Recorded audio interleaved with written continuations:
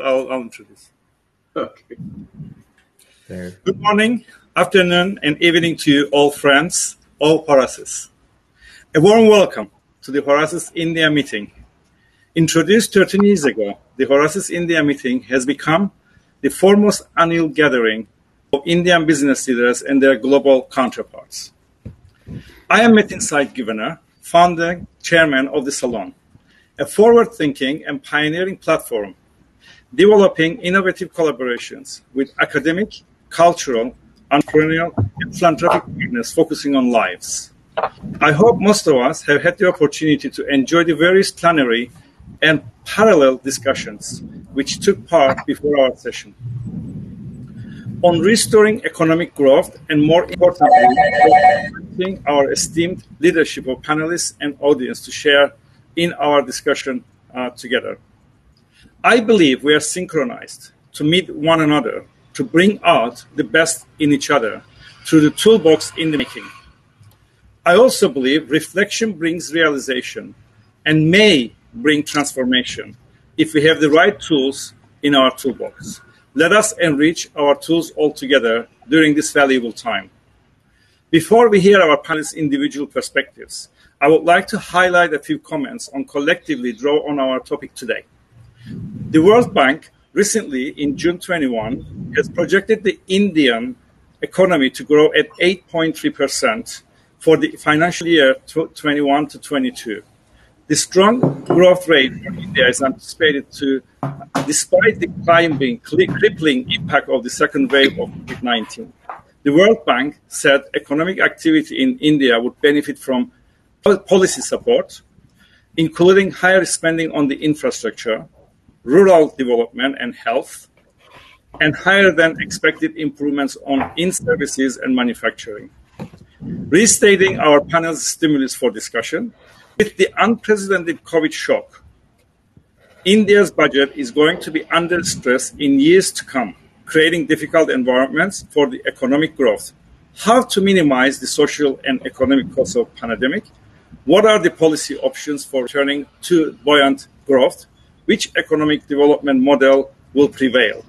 Our panel today brings together individuals who have been nourished and grown in different environments, yet have emerged onto the same platform today to reflect on this profound topic.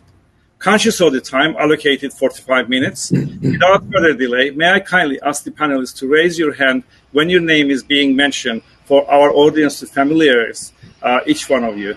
I'm delighted to invite you. Please join me in welcoming our distinguished panelists onto the virtual stage to share their heartfelt stories, experiences, expertise, and opinions regarding the subject in discussion. Rajiv Lall, Chairman of IDFC Bank. Thank you. Welcome. Rajiv, Airey, Founding Partner, Investment Committee Member, Convergence Partners, Switzerland. Good morning, Raj. Welcome. Good morning. Mahesh, Kotecha, President, Structured Credit International Corp. Ashish, Chhawchharia, Partner, Advisory Head, Restructuring Services, Grand Thornton. Good morning. Nicholas Johnson, Founder and CEO, Economists Without Borders. Thank you very much for joining us today. Now, over to our first round of discussions. I invite each panelist to take 4 minutes to share and expand on your personal experience with respect to discussion of the day, while taking the opportunity to introduce yourself in the process. It would be also interesting to hear your impression of the disruption that COVID has caused our personal and wider communities and the lasting effects that you think will resonate from this. Rajiv Lall, floor is yours. Thank you very much. Thank you, Metin. I must start with a correction to your introduction. Just to clarify, I'm no longer chairman of IDFC Bank, but I continue to chair something called IDFC Institute, which is a think tank that I helped create more than a decade ago. I'm currently associated with the Singapore Management University, where I'm helping the university launch and build up a newly set up Center for Green Finance, the Singapore Center for Green Finance. So to your point, I think the pandemic certainly has given all of us a lot of food for thought and reflection. And I suspect, like a lot of people on this panel, I personally have not gone unscathed by the pandemic. And it was indeed very disturbing and unsettling to experience the collapse of our healthcare system and find that we couldn't really come to the aid of our loved ones, some of whom we lost. And to me, it really, the whole devastation caused by the second wave of the pandemic in India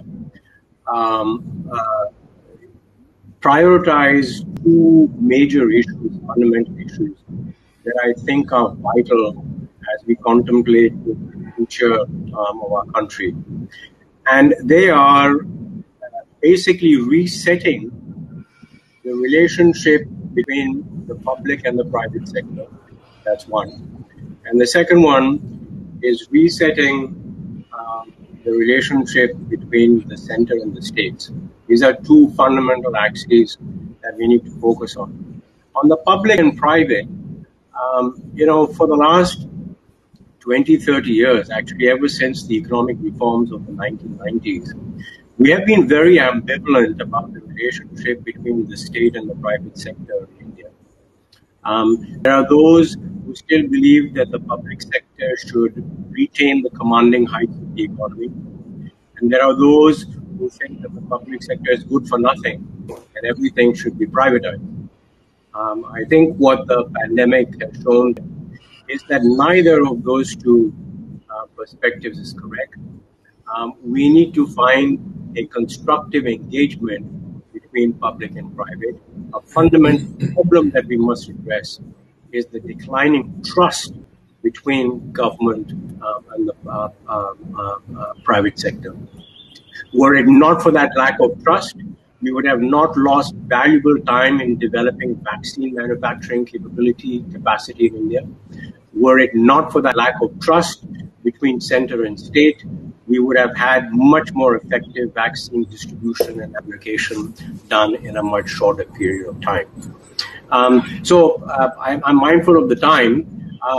All this leads me to thinking that one fundamental way in which to address this decline of trust between public and private, center and state, is to focus our attention on building and strengthening the capacity of the Indian state. What do I mean by capacity? Well, building the regulatory capability, the tax administration capability, the judicial capability of the Indian state would go a long way towards improving the trust relationship between the public and the private sector. Helping the state develop transparent procurement capability, project management expertise, contract management expertise would help the state outsource activities that are better done by the private sector. Building pure administrative capacity would help the Indian state develop a new age industrial policy that I think is vital given the new geopolitics of economic development as we contemplate the next couple of decades. The same can be said for the state governments, whether it is management of our cities, whether it is the delivery of last mile healthcare, whether it is the delivery of primary education, whether it is the management of agricultural marketing policies. A lot of these have to be handled by state level administrative authorities that are severely lacking in capability and capacity. Building that and having the central government engage constructively in helping the states build that capacity would go a long way towards dealing with the trust deficit. So dealing with these two twin trust deficits is my submission for the future. I will stop there. Thank you very much, Rajiv. I believe that pioneering private-public partnerships, there's room there, and we'll expand on this. Raj, floor is yours. Thank you very much. Thank you very much. Pleasure to be here and meet you all. I really like Rajiv, what you've said. My background is in healthcare. This has been a healthcare crisis. I've lived with working in the pharmaceutical industry for over 30 years, dealing with innovation around the world for the last 10 years. And I think this crisis has taught me one thing, and that is our ability to find solutions, to innovate, and to navigate ourselves through a very difficult situation. I know a lot of people have been hurt, and certainly, globally the economy has been badly hit. But I firmly believe that the rejigging that's going to take place in the coming years will be substantially better for all of us. And I think there's a lot of hope in what has happened in terms of how we've come together to solve this crisis. One of the things that I see in India, and it's always impressed me how a country as large as India, with 1.3 billion people, bigger than Europe, how it can react to a crisis like this. And globally, I think we should be very proud that they are able to react in such a way. However, to continue a very sort of structured approach is very difficult over a long period of time in a country of this size. So many individuals, so many different viewpoints, and different dynamics throughout the country. And I saw this in Europe. I mean, as I live in Spain, I could see how the different countries in Europe were approaching the problem. Although we have the EU trying to tell us what to do, however, centrally, they try to coordinate. However, it's a very much individual approach that each state or country took, and that saying the same thing happened globally is very evident. One of the things, I dealt a fair bit with India during the COVID crisis, the beginning of the COVID crisis, working with one or two of the pharma companies, helping them in various projects. And, it is one of the biggest hindrances is the red tape, right? The public institutions need a tremendous reform to work faster in identifying these are the solutions we want to go for, and this is how we will execute. And, that red tape needs to be handled and reduced. It can be more efficient in the future. I think there'll be a lot less pain. Thank you very much. Thank you for the insightful conversation there. And Mahesh, floor is yours. Thank you very much, Metin. And I appreciate very much Rajiv Lall's opening comments and Raj's follow-on. I'm based in New York, and I'm born in Africa, in Uganda. So I'm an export from India and a re-export with value added. I was exported first through lack of opportunity in India, which continues to be an issue because my father couldn't get education, didn't have the money for it. He wanted to be a lawyer, and I was re-exported by President Idi Amin, who didn't want me back and didn't want the Indians who came from East Africa, from India to East Africa back. So I take a global perspective looking back at India, and it's a great thing to be able to look back at my roots and ask myself, what has happened and what can I contribute? I would like to pick up where Metin, you started and others have followed in terms of the pandemic's effect. The most important, significant effect to me in India is a reduction in the growth trajectory wrought by the pandemic. it lowers on a secular basis the potential growth of India as a whole. And the most important single thing to fix that, apart from the healthcare system to me, is a vast increase in infrastructure investment, which can elevate the growth rates substantially on a secular long-term basis with a great impact on the ability of the country to double its GDP per capita. I have experience in the issues that Rajiv mentioned of public-private partnerships, and I'd like to note that the Indian infrastructure pipeline today is of the order of $1.4 trillion. The bulk of that is the government allocation of the funding for the 2019-2025 national infrastructure pipeline. The private sector will need to fund another $1 trillion, bring it up to between $2.5 to $3 trillion. But the private sector's contribution, for reasons that Rajiv has underlined and Rajan have elaborated on further, red tape and the like, the private sector's contribution to funding of infrastructure has actually declined. It is standing at around 20%, and it should rise to 40%. The question is how?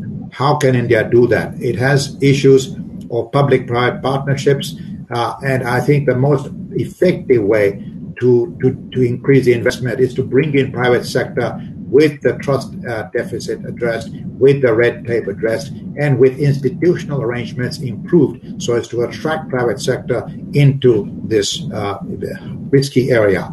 India has long attempted institutional innovations to facilitate private infrastructure investment, but they've had a mixed record. They've had debt funds, alternative investment funds, REITs, infrastructure investment trusts, and specialized infrastructure lenders. And Rajiv can tell you more than I can about it. But banks still dominate private lending and investment, and that must change. Indian Infrastructure Development Finance Corporation was set up in the mid-90s as a public-private partnership, but IDFC decided to become a bank in 2015 for whatever reasons that Rajiv can explain better. But it may have had to do with funding that is cheaper if you have a deposit-taking bank than if you are borrowing from banks.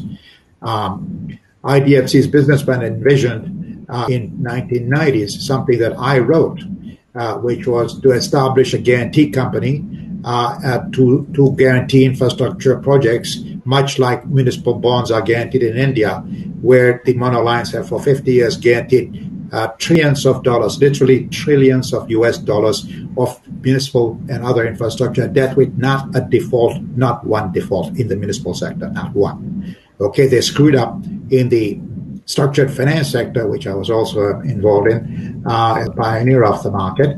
The long dormant concept of financial, I almost set up such a company, a guarantee company in India in the 90s, but the Asian financial crisis intervened and I moved on. Such a financial guarantee company was contemplated about 5 years ago under a CRISIL report for the ADB and the Ministry of Finance. And indeed, the government asked Indian Infrastructure Finance Company Limited about 3 years ago to establish a monoline-style infrastructure guarantee company called National Infrastructure Credit Enhancement, or NISE, which would have been nice to set up. But the thing has been stillborn so far. While interest remains, it has not taken off. In the meantime, the Indian government has decided to set up a national bank for financing of infrastructure development, and that is fine. It may be set up by the end of the year, but there's still a need to have a guarantee company to attract private sector investment by reducing and mitigating risks. And I will stop there because I know my time's probably running out. Ashish, thank you very much for your kind awareness and very expert inputs here. Ashish, floor is yours and welcome. Thank you, Metin. It's a pleasure to be here speaking at this conference with this esteemed panel. So my comments come from a slightly different sort of perspective. A lot has been spoken about infrastructure and pharma and healthcare. I think, India has done really well in the last 5 years addressing some of the, the banking crisis that we were staring, from 2012 to 2015, how we have addressed that with this, huge reform, the insolvency code. Essentially, there's been recently a lot of criticism around that, in the media about the effectiveness and the purpose of the insolvency regime. But look at what it has been able to achieve. And today, I think, our banks have, by and large, addressed the problem. They are, their net NPAs positions are very much at acceptable levels. But I'm afraid this pandemic is something which is going to probably lead to a more serious consequence in the coming years. And we are seeing the stress now in the retail segment as well, for obvious reasons. So many, unemployment, so much happening. But I think, the purpose of the insolvency code, the IBC as it's called, well, colloquially, it's also referred to as NCLT for some reason, because, amount of shelf space that it carries in NCLT, unfortunately. So some of the issues need to be addressed, but look at the purpose, reallocating, the valuable economic resources to the right hands, and thereby to reinvigorate business, to generate employment. I think, a lot of steps have been taken in the right direction, and because of what's happened in the sort of NCLT space, the authorities, the regulators recognize that, and we are moving towards a pre-pack regime. Recently, earlier in this year, a pre-pack regime was introduced, and this time, we are starting small. It's starting with the MSMEs.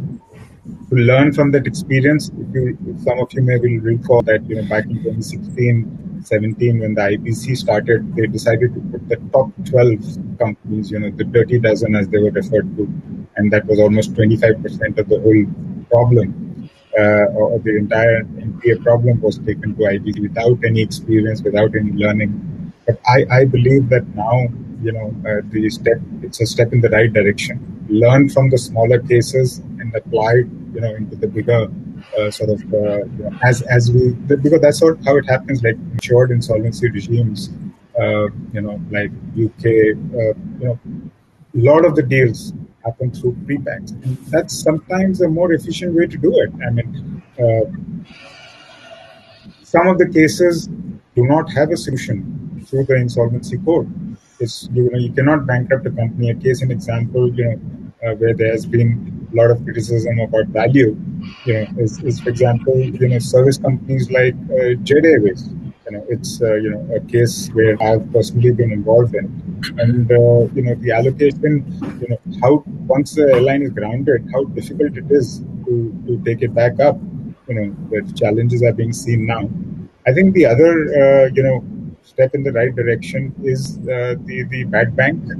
There have been a lot of experiences around the world which India can learn from. The newly set up NARC. Though it's not a novel concept. I mean, it's something which India had ARCs for a while. But I think if we do it right, there's a lot of foreign capital which is waiting to come to India. India will need this capital. Private capital is important because, our banks, 75% of our lending, or 70 to 75% of our lending, is through public sector lending, and we know that we have a resource constraint in India. So to attract capital from overseas, that's extremely important. I think that's a step in the right direction. And I think last comment from me is, given the crisis, the sectors which have been most impacted, the high touch point sectors like, the hotel, tourism, aviation sector, what can the government do to address some of these, the problems that they continue to face? I think there's some very simple solutions, at least simple to my mind. Improve some tax socks for people to travel within India. Like the LTA, we used to have the LTA allowances. Give some sock for 2 years, or where people will spend money, and it is ultimately government still gains from the indirect taxes. So I think these sectors need support, and government can help, and I think that's probably the way to go. But overall, I think we have a challenge coming up in the next 2-3 years. The K-shaped revival is not ideal, because the MSMEs generate a lot of employment in India. We need to keep them alive. That's all from my side. Thank you very much. I think we'll expand from there, and we'll now move with Nicholas to have your perspectives. Then we will go to the second round after that. Thank you.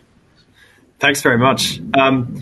So I'm an economist, and so I approach this discussion from that perspective. And I've been watching the Indian economy very closely over the last 5, 6, 8, 10 years, and I've noticed 3 things.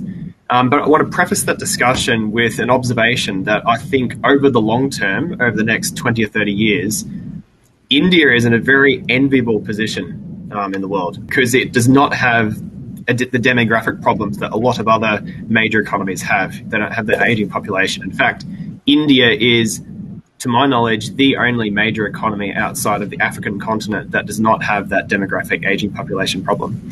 So therefore, there is an enormous latent potential in India to sustain a long-term growth trajectory. So what needs to happen to get India back on track after the pandemic to achieve that trajectory? Well, I think I echo, first of all, the comments by Mahesh that we need to have more targeted infrastructure investment in India. This is, absolutely essential to build the infrastructure and create the jobs and sustain that growth. The second thing is that needs to be done in combination with a strategy to manage inflation. Because in India, we have, a relatively high inflation. It's around 6% at the moment, and that's right at the upper end of the central bank's sort of 2 to 6% target. And if we're going to be, employing a lot of targeted infrastructure investment, the risk is that will create demand pull inflation, which will run away. So targeted infrastructure investment needs to be combined with a strategy to make India a really, really well-known destination for the international labour market.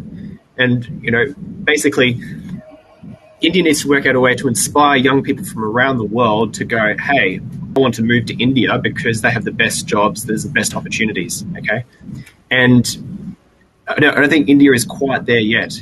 This is reflected in India's slightly negative net migration rate. And we know that there's enormous potential amongst young Indians, but a lot of them go overseas for education, or they move to the United States or to Europe, and they do extraordinarily well. We see so many Indians at the top of the fields in technology and banking around the world.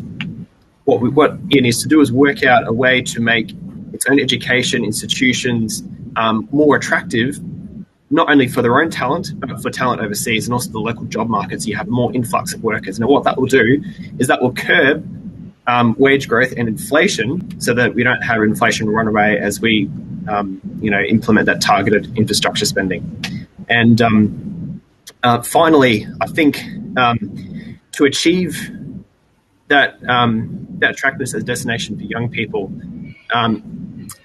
India needs to implement a strategy to get people going out and taking risks and moving again after the pandemic, because in the long term, that's what's going to drive that growth.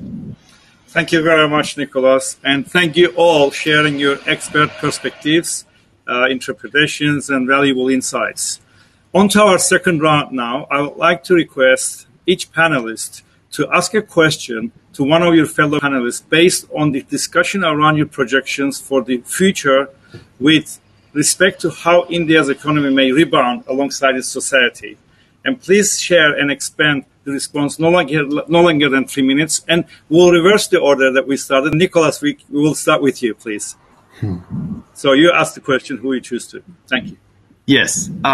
So I've just got a question for Raj, because I agree with your sentiments that India needs to work out a way to cut red tape. What are your thoughts on the most effective way to go about that? And what areas do you think should be prioritized? Well, your summary earlier is spot on in terms of the potential and so forth. But, having migrated back to India, then out of India, I see a lot of my colleagues who got talent which came back, try to run companies, go back quite despondent, right? I guess I'm classed as an NRI, and amongst a lot of NRIs we're thought of as not required Indians, right? Which is wrong. Which is wrong, because I do a lot of work with China, right? I sit on the review board of the largest healthcare ecosystem in the world, which is EIT Health, European Public-Private Partnership, and we try to support companies going to different large markets. Now, what I see very clearly is that when I give the choice to some of the growth stage companies with great innovation, where do you want to go? Obviously, the US is attractive. China is the second largest healthcare market. And I ask the question, what about India? Right? Immediately the question is, how easy is it to do business there? Yeah? And we know the ratings. India is increasingly difficult to do business. It hasn't really improved, right? In China, they have systems.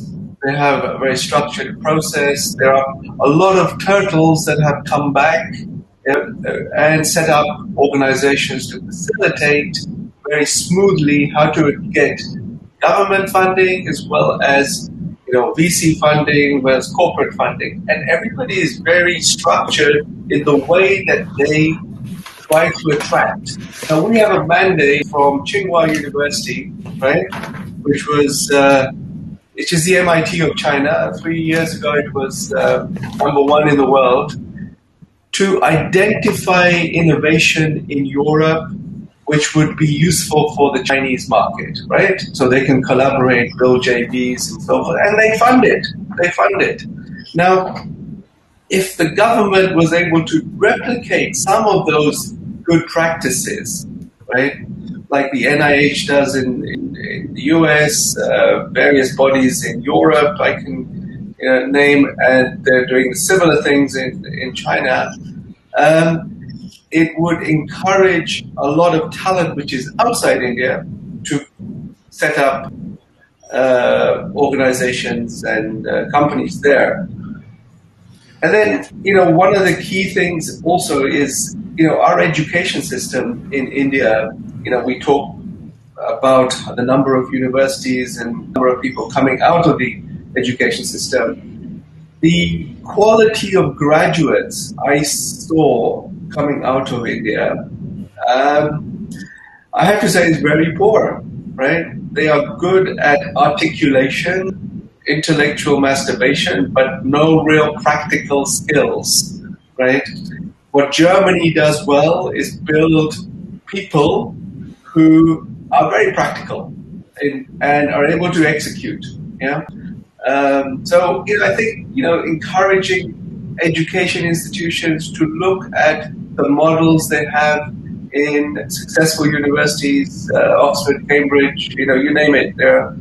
I work with the innovation hubs all around Europe, and one thing is very clear: the universities which are generating innovation have corporates next to them, Philips, Siemens, you name it, and they have very structured programs to give the students, apprenticeships, practical skills on how to sort of use their knowledge, and they come out much more, I would say, action-oriented. Thanks very much. I'm going to be practical, as you suggested, on this one, because we're over the time. So next panelist, please. So may I come in, Metin? Sure, so please. I have a question for Mr. Kotecha. Sir, since you have been involved a lot in the infrastructure space, as you mentioned, can you tell me what your views are on the role of development financial institutions vis-a-vis banks in the in the infrastructure growth of the country, and why in India did we see that a lot of these development finance institutions have just transformed into banks, or they've chosen to go the bank way, whereas what required in infrastructure is a patient long-term capital. So any thoughts on that? Why are we not seeing more of that? Because that's what India needs, right? Well, much of my experience, thank you very much for that question, Ashish, is in risk. I spent a decade at Standard & Poor's rating countries and companies owned by countries and banks around the world, all non-US. And I was also a pioneer in the structured finance markets, where I came up with a CDO at Kidder Peabody, the first public CDO. So I know structured finance and public and let's say credit risk very well. The problem I see in this issue of financing the tap dance between the private and the public sector in infrastructure financing has to do with risk. There is a lot of risk in infrastructure because projects are long-term. They require a lot of regulatory oversight, and interference occurs that reduces or eliminates or enhances returns for private sector investors. And there's a lot of red tape that goes along with it, including transparency issues, procurement issues, as Rajiv mentioned. So I think what is needed is a framework for managing the risks and reducing them over time in a way that is institutionally embedded so as to accelerate the process of identification of risks and allocation of those risks to those who are able to bear them and are willing to do so. Banks are typically medium-term lenders. They don't have capacity to go long-term. Infrastructure financing is typically long-term. You need to bring in institutional investors. For them to bear that risk, somebody has to reduce it to the extent that it is possible and to the extent that it is acceptable to them. And that's what financial guarantee industry in the U.S., which was invented in 1972, and has guaranteed $3 trillion of debt. $3 trillion, okay? Much of it in public finance, some of it in structured finance. $1 trillion in structured, $2 trillion in the other sector. In the other sector, in the $2 trillion part of it, without a default. In the $1 trillion, there were defaults. The CDO territory. So that is an industry that the Indians tried to set up. I tried to set up, and I think if it was set up, it would allow capital market access, which is long-term patient money, low-cost money, to come in huge amounts, as it has in the U.S. And it would allow India to progress. It always fails on 2 or 3 things. One, regulation. RBI gets in and makes rules that make it difficult for NICE to operate. NICE is actually stuck on the issue of regulation of their capital. They are to apply monoline capital standards, which are driven by ratings, not by bank regulatory considerations. And second is internal bickering among different parts of the ministries of finance. The NICE was a DEA child, Department of Economic Affairs. NAFID, the new DFI, is a DFS child. And the two are in competition, in effect. And I hope that the competition is such as they set up both, because both are needed. And the private sector is to nudge it along. I think the conclusion of some of the investors was that the economics of the NICE were not effective. That's because they failed to attract international expertise, such as people like me and others have, where we know how to make money as a private sector financial guarantor. They ignore it. I went to them millions of times. They just ignore you. So there is essentially inability to get to this logjam of risk and the allocation of risk. Thank you, Mahesh. Thanks very much for just rounding that up. And who is next, please? Mahesh, would you like to ask a question? Yes, I think Rajiv, I would say, would you please correct me? Because I hope that from sitting in New York, what I've gleaned, I hope is accurate. If it's not accurate, I'd like you to set the record and tell me that I'm wrong about the potential for financial guarantees in India, and that it's just the wrong product for the wrong market. I hope I'm wrong. But I think that it could make a huge difference. And your experience is really valuable because you went from an IDFC, which was for infrastructure, to a bank, and now you are in a position where you can tell us about, share with us your wisdom. So I thanks for that question, Mahesh. There are a number of institutional pieces that need to come together to make infrastructure finance happen the way we all want it to happen. The new development finance company that is being created, and I've written about it in media and in the press, should really learn from the experience of IDFC for one. And one of the important lessons from the IDFC experience was that this development finance institution must not be a listed entity, must not be listed on capital markets. Because if it is, then that's one of the reasons that we had to convert IDFC into a bank, right? The logic of the market is irresistible as a listed entity. And you have to go with a business model that over long term makes more money. Whereas a development finance institution, by definition, is a quasi-public good and should not be subject to that kind of market pressure. There are other ways of raising capital for a development finance institution. It doesn't have to rely entirely on government money, but it could go through a private equity kind of structure rather than a listed structure. On the guarantee company, the risks that you are trying to mitigate are almost entirely best dealt with by government itself. So if you look at the highest risks are in the greenfield phase of infrastructure development. And there, the unpredictability of the land acquisition process, getting all the regulatory approvals in time, were two very significant factors beyond the control of market participants that government is best able to address. So, so if some kind of credit enhancement has to be given, in my view, it has to be given with government participation, because this is a risk that only government can mitigate. But like you, I found that government was very unwilling to accept that some of its behavior might be risky from the point of view of market participants, and therefore was very reluctant to provide credit enhancement for its own behavior. Rajiv, thank you. Thank you very much. I think we got about 3 minutes left for this, and I had other ideas. So I would suggest that I would really value the idea of mentorship in our lives.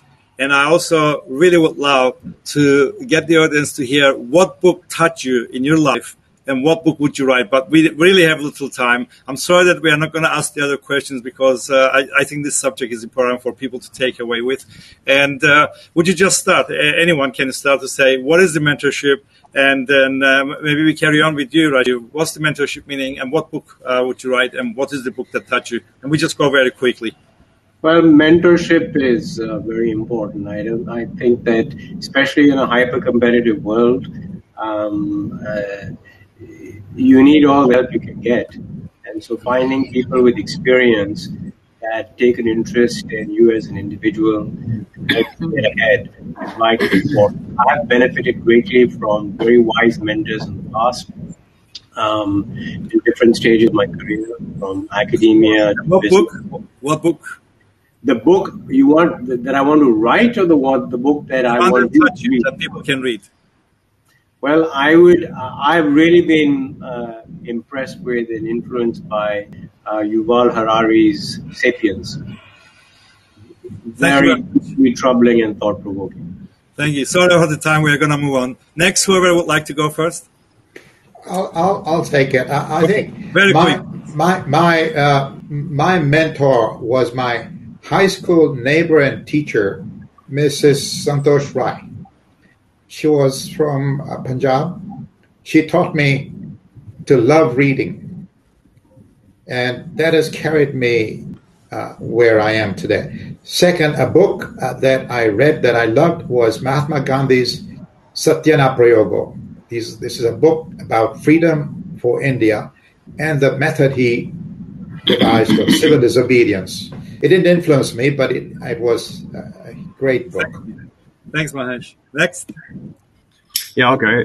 Mentorship to me is a way in which we can create communal knowledge, and I think it's really important that we emphasize that in a world which can be increasingly disconnected. A book which really inspired me was 0 to 1 by Peter Thiel, and I wrote a book which came out last year on the economics of the Fourth Industrial Revolution, and if you check the comments, I've just put the Amazon link if you want to check it out. Thank you very much. That's next. Well, for me, I just recently lost my mentor, and I lost him premature. And for him, the 2 or 3 learnings that I carry with me is dream big and dream every day. Always go against the tide, and truth will prevail. I think that's the three sort of key messages from him. In terms of a book which kind of left an impact on me was Life Without Limits by Nick Vujicic. I think that's a book that is kind of inspiring to me. So, yeah. Thank you. So, I'm also an executive coach, and I set up for the EU, the mentoring system throughout the EU. And one thing I learned while doing this is that there's a lot of technology available, and that should facilitate better choice to identify good mentors. Having the tools to, find good people like yourselves to nurture talent should be in place. And I've seen this system grow and grow and grow, and it's wonderful to see. I've had wonderful mentors throughout my career and throughout my life journey, and I wish everybody to identify a host of mentors for different aspects of their life. The book that I always remember, it's nothing to do with business, is Hermann Hesse's Steppenwolf, which I read when I was a teenager and it always stuck with me. It's a great book. Yeah. Thanks very much. Yeah. I would like to take the opportunity to congratulate you, the panelists, our audience, the strategic partners, the organizers, co-organizers, and especially Dr. Frank in uniting global stakeholders for an unparalleled experience. I think it's important to reflect upon our individual and collective evolutionary journey. Starting with our immediate family, growing with our friends and acquaintances, with our communities, countries, and continents. Let us evolve and grow as mentor to mentor, peer to peer, deal to deal, and reaching out to many by planting the seeds, cultivating the roots, and sharing the fruits. Continuing the Horasis tradition, and look forward to seeing you on the next panel. Enjoy your other sessions, enjoy your weekend, and thank you very much for joining and enlightening us all. Thank you. Thank you very much. All the best. Thank you.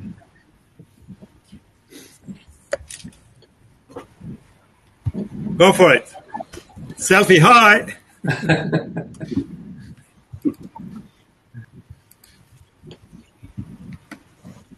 I think we did it. Nicholas, yeah, did it? I think so.